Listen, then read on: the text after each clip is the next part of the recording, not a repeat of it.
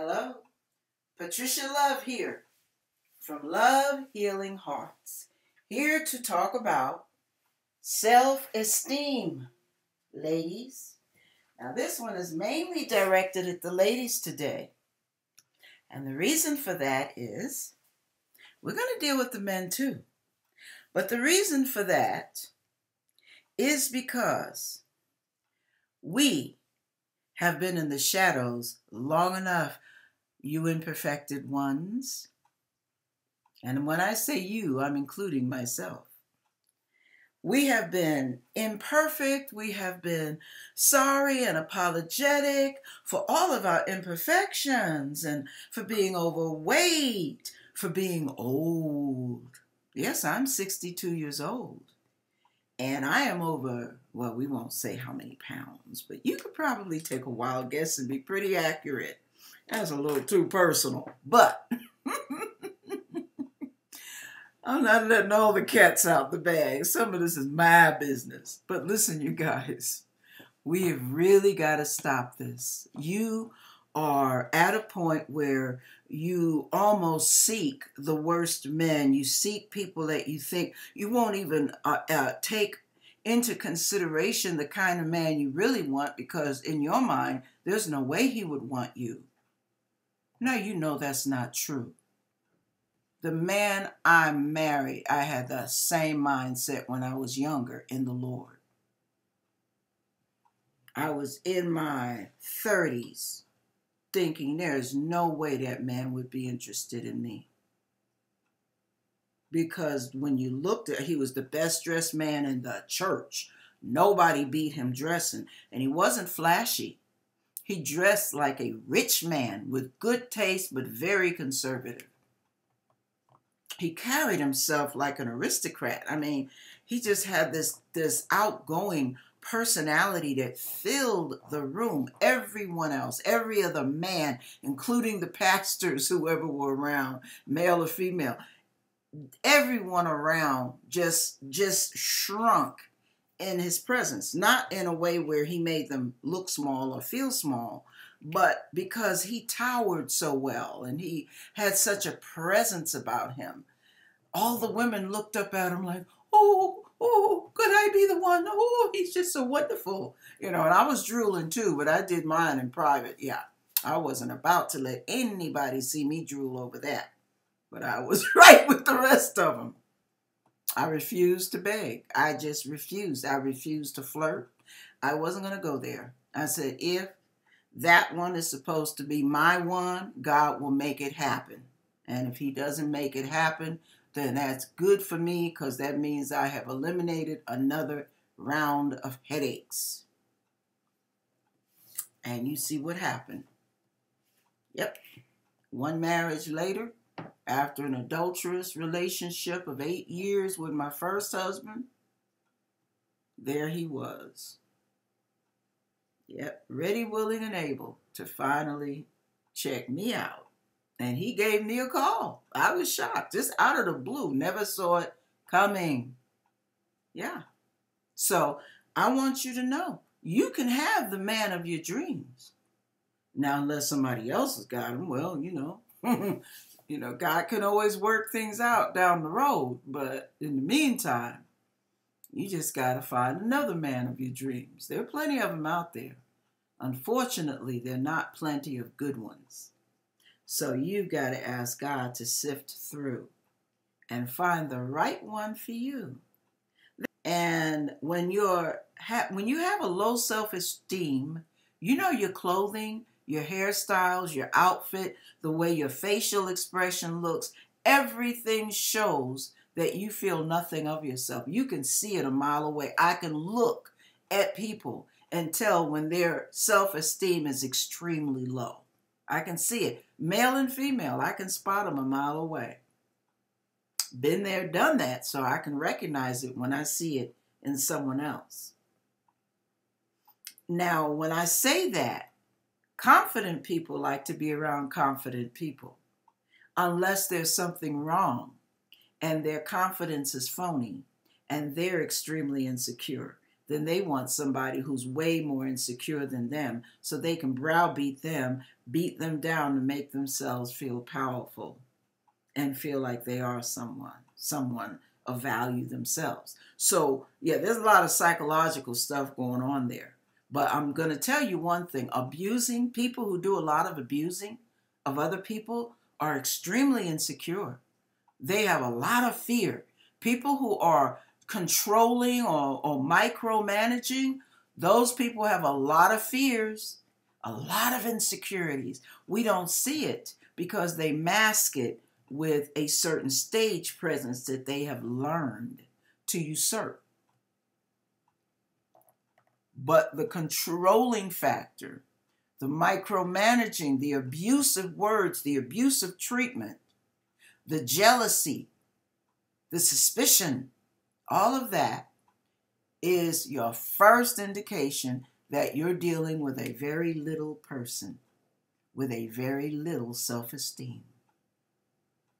Stay far away. I don't care how cute they are. I don't care how much money they carry. I don't care how fancy their car is or how big their house is. Leave that alone. Run the other way. That one is hell on wheels, baby. Now, the other way you can tell insecure people is the way they dress. That's why I did this. I'm not trying to show off. When you are insecure, a lot of times you don't know what looks good on you, what doesn't look good on you. So you wear anything that someone else looks cute in, thinking it's going to work for you. Not all body parts and all body styles, shapes, and sizes can wear what anyone else can wear and look good. Now, if I stepped out here in a pair of shorts that were skin tight, an extremely tight top, where belly, folds, everything else is showing, a sleeveless top that's cut down to my navel with cleavage a mile long, and a bad hairstyle. I'm going to draw laughs. People will laugh. So sometimes what we do when we're insecure, we dress in a way that tells the world, I don't care what I look like. And I don't care what you think about me. And some of that is a self-sabotaging. And that is a way of saying, I'm not going to get anything anyway, so I'm going to do and look the way I want to look, because that way if somebody wants me, they'll have to sift through all the bad looks and prove to me they want me. Other than that, I already know I'm not going to get anybody, so to hell with it. No, you don't dress for someone else. You dress for yourself.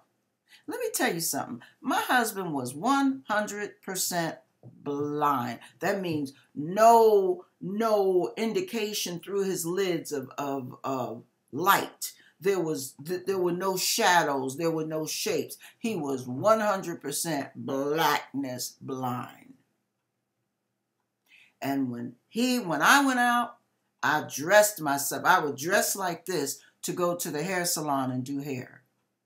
I would dress like this to go to the store. I wasn't dressing one way for work, one way for church, one way for every day. I dressed according to my mood. Now, the other one you saw before this, where I came out in my t-shirt, that was a t-shirt and a pair of pants. That was super casual for me because I like dressing. And I'm not dressing to impress. I'm dressing because I like the way I look in certain types of clothes. And if I like the way I look, I'm going to feel confident when I go out. Do you hear what I'm saying? I don't want to go out in something that makes me feel like, oh, I want to hide. Okay? It took me years to get past the point that I will never be a slender person. So now that I've accepted myself as I am, I'm going to work it. And you need to do the same. Find out what colors look good on you. If you are an olive complexion, if you have olive complexion, if you are brown skin or maybe dark skin, but olive. Sometimes, brown and dark skin are more of they have a different tone to their skin, and they can wear some of the other colors. I cannot wear orange. I cannot wear green. You're talking about somebody looking dead. I look like warmed over death wearing a pure green outfit. But if the green has blue in it, I can wear that. So you have to investigate. Take time to think of you and say, now, what makes me look my best? What face shape am I? I'm a round face, so I have to wear long hairstyles. I can't wear round hairstyles. They'll make my face look even plumper and wider. My neck is short, so I can't wear big old turtlenecks. It'll look like my head is sitting on my shoulders. And my husband showed me something about men's clothing. He said when a man wants to really look classy, extravagant, the one mistake he sees a lot of men make, and I never even noticed it, but I always wondered what made some men look ooh la la and what made other men look frumpy, and they both have similar outfits. Okay, he told me the tie can make or break your outfit. He said you never wear, especially if you have any kind of pooch, that's a belly, you never wear a tie cut shorter, sitting around here.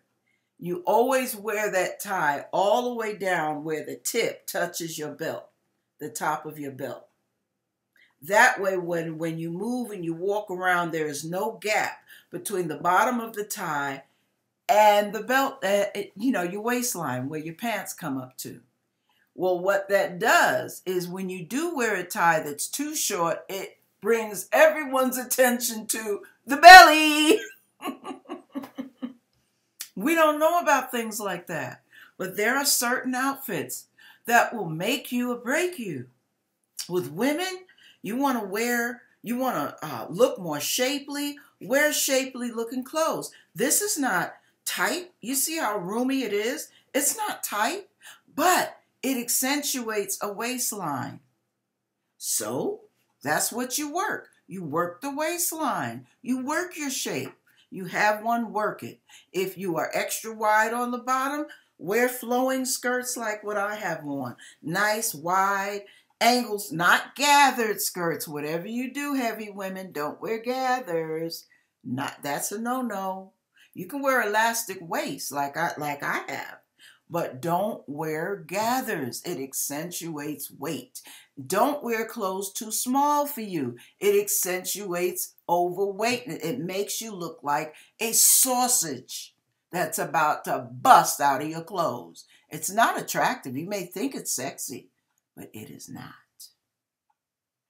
Okay, now that we've dealt with the physical side, let's get back to the emotional stuff, okay?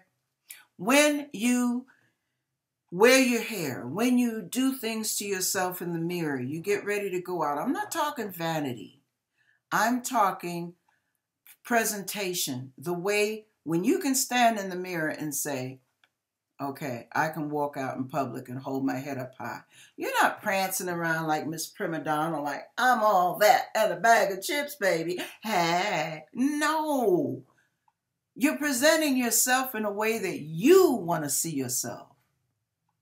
And if you get to the point where you don't care anymore, oh, baby, you have got to get in God's face and ask him to heal you. You have got to stay there. I mean, constantly go back until the work is complete. I don't care if it takes a month, a year, 10 years. Keep going, because once the healing is done, it's done. You will never have to go back and readdress that one again. God is thorough with his healing. He doesn't play. Okay, we're going to talk some more. I'll get back with you. Don't go anywhere. Stay tuned.